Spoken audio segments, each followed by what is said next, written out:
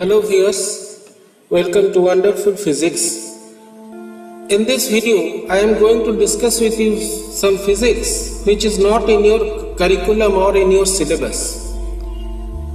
This is something out of the syllabus and it is something where physics is applied in practical life or in real life situations.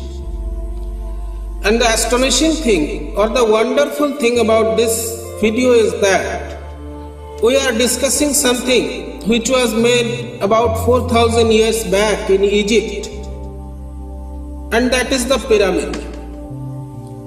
This pyramid has been a subject of intense investigation in the scientific community, among the historians, among physicists, scientists, engineers, biotechnologists, and it has been a very hot topic for movies. You must have watched many movies that are based on pyramids, and they show you many things that are mysterious and they are really entertaining.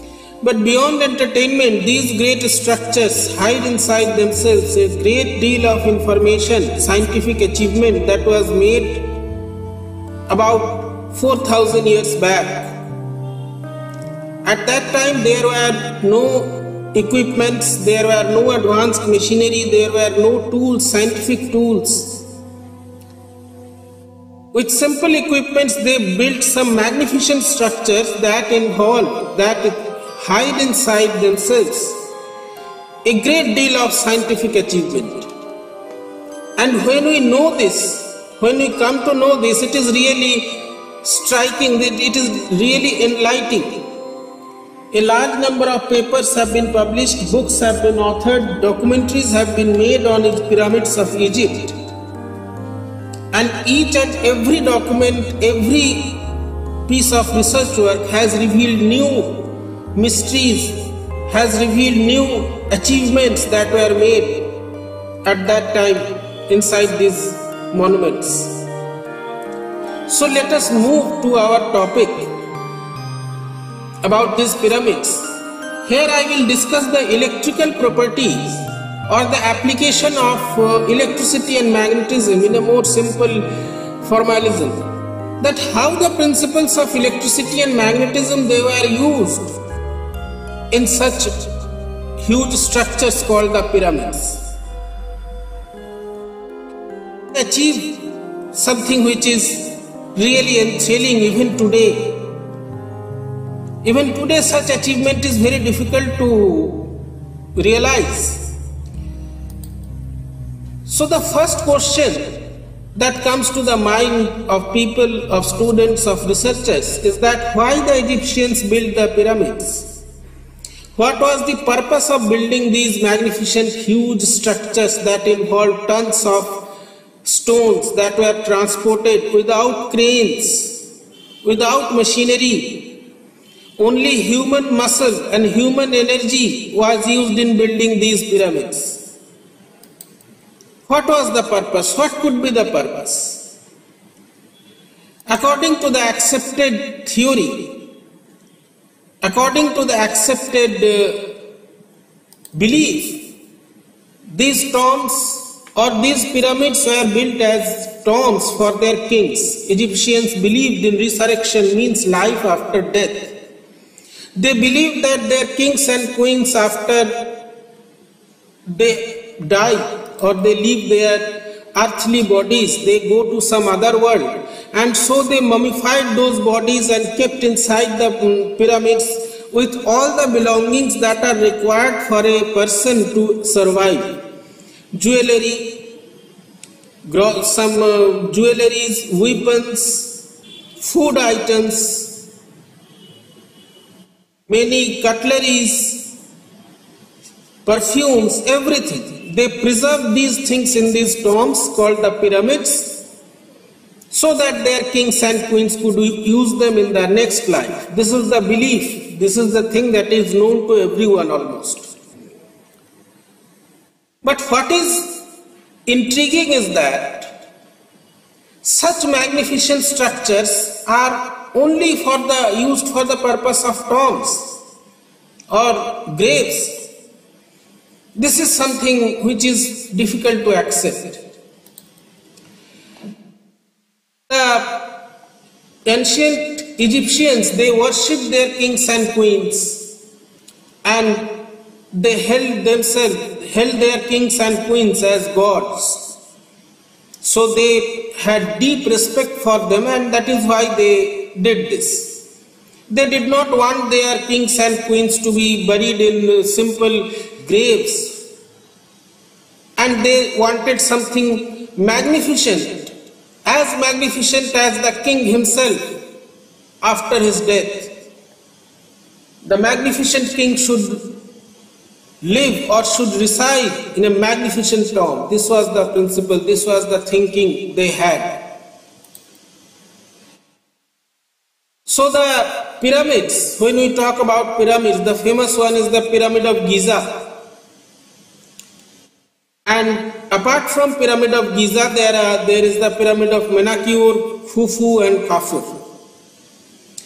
In Egyptian language, pyramid is called Mir, which is something related to the dead or something related to the dead person maybe. But still, the historians, the scientists, they were curious about this thing that such huge structures cannot be used only as tombs.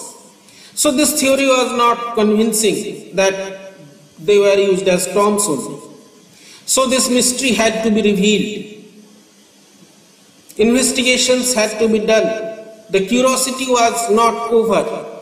So people tried to investigate these magnificent monuments in scientific manner, sometimes in non-scientific manner also.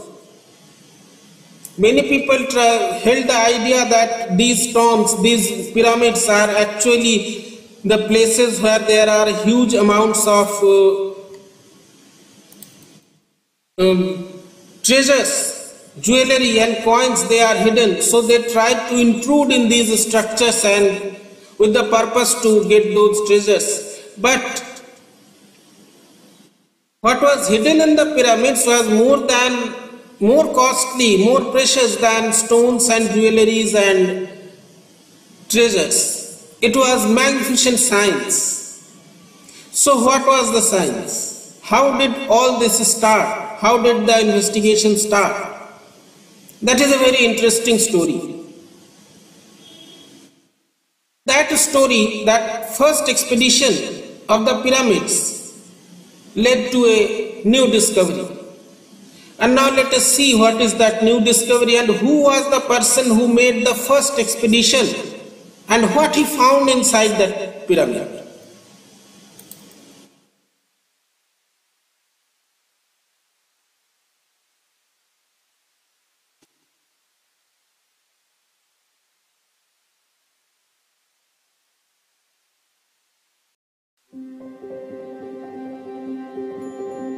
First thing that has been always intriguing to the researchers and scientific community is that how these pyramids were constructed. What was the material that was used? And how did they manage to carry those huge stones that weighed millions of tons to such heights? So whatever I am going to tell you, this is based on the studies that have been conducted in the course of time and has been reported in the books and in the research journals, articles and in the documentaries. All the workers, all the researchers have presented a most plausible explanation or a most plausible idea of how these structures were made. What they have achieved, what knowledge they have achieved is that we are going to discuss it. This pyramid is actually made up of two words. One is called the pyro, which means heat, and Amid means in the middle, and this is a very significant achievement to decipher or to decode the word pyramid. As I told you that these structures were made for tombs, this idea was not convincing and something had to be done to reveal the real mystery. So this pyramid word means that it is a fire in the middle.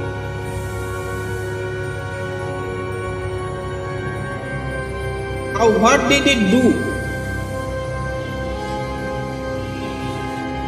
What was the fire and what did it do?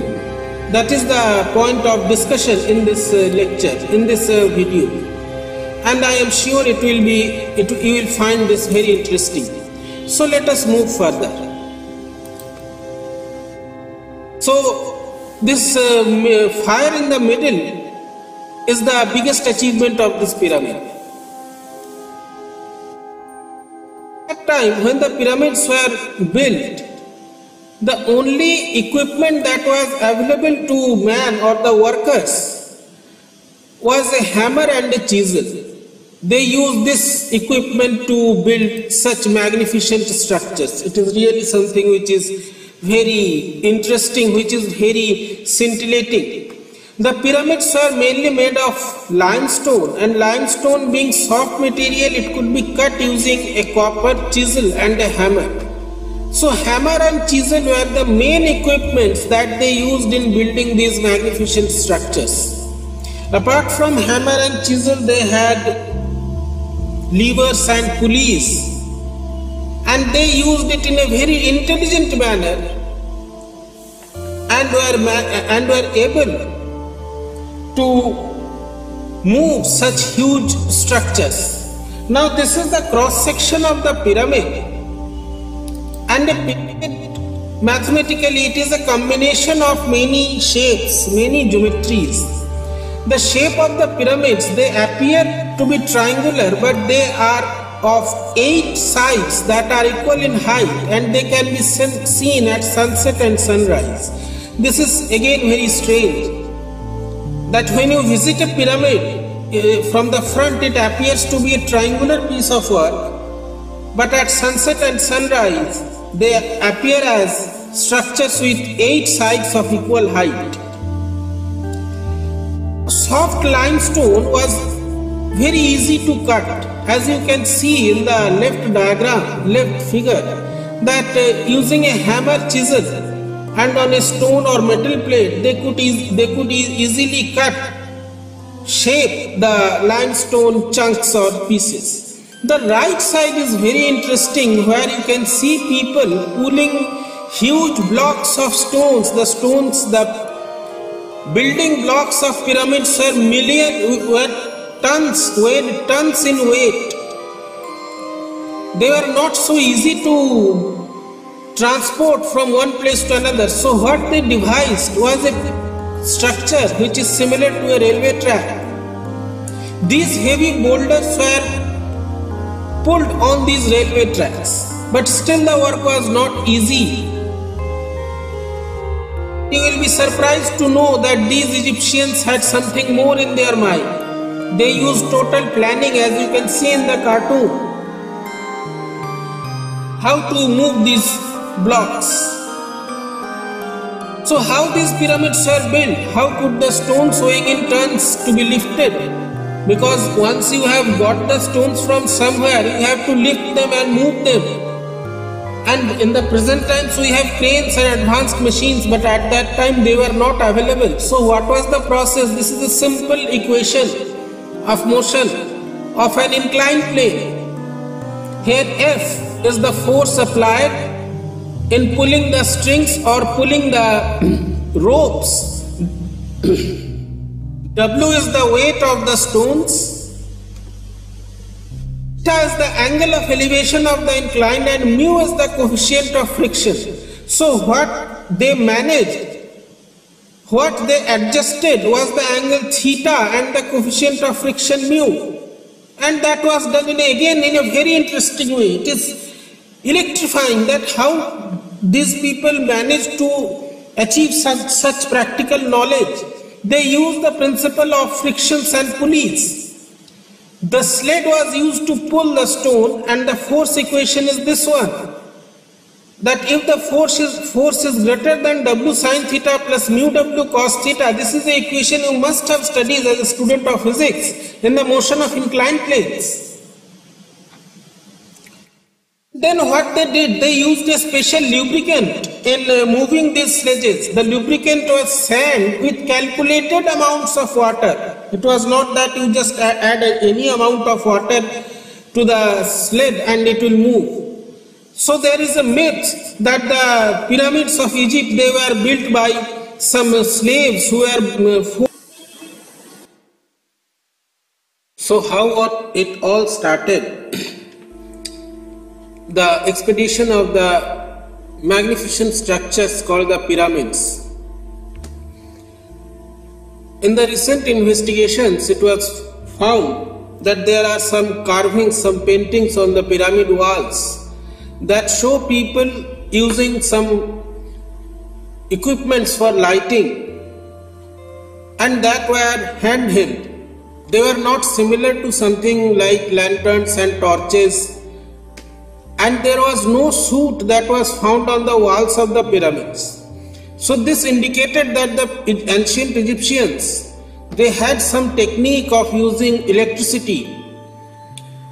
But how was it possible? To understand this, we should know about the first expedition that was made by Khalif al-Mamun.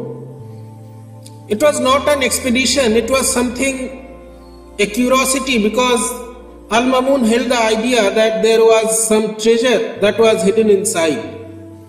And he went to get that treasure. And for reaching the treasure inside the pyramid, Al-Mamun had to break the walls or enter into the pyramid, as there was no gate, no entrance or no gateway for directly entering inside. So it was a problem for him how to manage that. Then Al-Mamun and his men, they devised an idea that was again very interesting and involved a great deal of science. What they did was to heat the rocks, because they were made of limestone and it was pretty soft. And after heating the rock, they poured some vinegar inside it. And on entering the passage, or when they entered inside the pyramid, they saw some kind of long passage and huge blocks of granite that were plugged in the ceilings of the chamber. At that time they were not acquainted, they did not know what was the purpose of these huge pyramid blocks that were inside the pyramids. This granite is the key to all the hidden signs of electricity inside the pyramid. This is the figure that is showing these huge blocks. So let us now try to understand the physics of electricity inside the pyramid. The interior of the pyramid that was made of granite, and this granite was the key to the mystery, to unlock the mystery of the electricity inside the pyramid. The explanation of electrical phenomena or the pyramids as powerhouses, as it has been written in many books, lies in the use of granite. This granite that they obtained from nearby areas had the property that it contained 55% quartz. Quartz is SiO2, a piezoelectric material, and was slightly radioactive. However, this radioactivity was not very significant, or it was not at all significant in producing the electrical phenomena. But this quartz, SiO2, it is the magical stone, you can say, that created the magic of creating electricity. without any powerhouses, without any transmission wires. And the power transmission without wiring or wireless power technology was evolved by the use of these quartz. Basically what happens, the quartz is a piezoelectric crystal, which means when it is subjected to mechanical vibration or mechanical pressure, it acts as a source of electric field or electric current or voltage. And this is a transducer. Now the question arises, how did this quartz vibrate? Is it that there were people who were shaking the pyramid? No, it was not so. The pyramid was actually a resonator, a device that resonated with the vibrations of the earth. The pyramids were located at those points on earth where there is huge electromagnetic flux. Many of the pyramids are located on the side of Nile River, and there is underground water channel that is moving. So these structures are always in a state of oscillation. It's not similar to earthquake, otherwise they would have broken. These structures are always oscillating with the frequency of the seismic waves inside the earth, and these vibrations are the mechanical impulses that are initiating the piezoelectric phenomena in the quartz crystal. The quartz crystal are always in a state of mechanical pressure or mechanical force that is created by these seismic waves. Because your pyramid is a resonator, it is resonating with the frequency of the earth. And these quartz crystals, they produce electricity. Now in building those pyramids, huge blocks of granite was used, weighing millions of tons. And so you can get an idea that the pyramid structure was containing millions and millions of quartz crystals, piezoelectric quartz crystals throughout their structure, and which were all in a state of oscillation with the same frequency at the seismic waves. So you can imagine that these structures are producing a huge amount of piezoelectricity. The concept is how this piezoelectricity was used. Now one more important feature, very interesting feature, is that some of the pyramids had this gold cap inside on their top. This gold cap, it was not that this gold cap was just for show or just for beauty. It was actually the device or the component that was used for amplification of the signals. And this is quite interesting, and it forces you to believe that the pyramids were not built by humans. They must have been built by the aliens, because this intense technology or technical know-how, it is difficult to believe that humans had about 4,000 years back. Now this structure of the pyramid is a very significant quantity or aspect when the electrical properties are to be discussed. You must have heard the number pi, 22 by 7. You know the definition. You have been using this number since your childhood. There is a constant phi and the simple Pythagorean theorem that we have been studying since our school days. These mathematical relations have been physically realized in the pyramid. So they were experts in mathematics also, and designing, of course, designing. The slant height of the pyramid, it is necessarily 51.8 degree, and the pyramid is aligned to the north. And this structure makes it a special receiver of many feeds. Inside the pyramid, the direction of magnetic field is such that it is entering from the north pole It is inward in the north pole and outward in the south pole. And this apex, the gold cap, which is called the gold cap, creates a spin field that makes the electrons move on their own axis. And that is how this thing is realized, that I told you that pyramid, the word pyramid means fire at the center. The energy that is entering inside the walls, it is concentrated at the center because it is bouncing between the walls. This creates the fire at the center. It is not the usual fire. Means the concentration of energy at the center of mass of the pyramid. And the molecules, they absorb the energy by resonance. So this pyramid is a structure which is full of energy.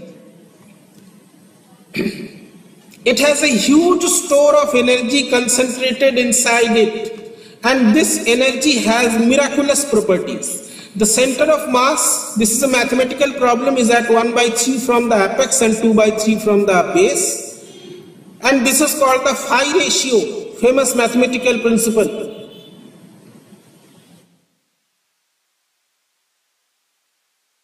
So this is you can just realize that how these people were able to realize such huge structures, such strange structures. If you like the video, then please subscribe and tell me in the comments if there were any shortcomings. I will try to clear them. But this is a very interesting topic, and I want to discuss with you some more aspects that are directly related to physics with the pyramids. Thank you.